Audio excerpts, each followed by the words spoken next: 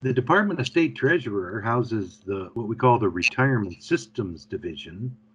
And the Retirement Systems Division is made up of 5 separate retirement programs: the Teacher and State Employees Retirement System, the Local Governmental Employees Retirement System, the Consolidated Judicial Retirement System, the Legislative Retirement System, and then finally the Fire and Rescue Squad Workers Pension Fund.